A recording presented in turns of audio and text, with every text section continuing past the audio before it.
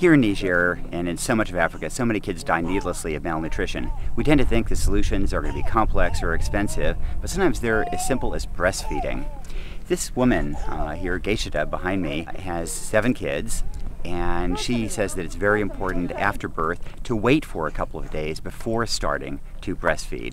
Likewise, she says that breast milk isn't enough. On hot days, you need to give the baby water 5 times a day.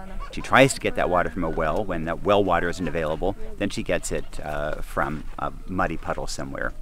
And if one can just get women like Geishita to breastfeed exclusively for 6 months, to start feeding right after birth and keep on going with nothing extra for 6 months, you would dramatically reduce deaths from malnutrition here in Niger and across this land.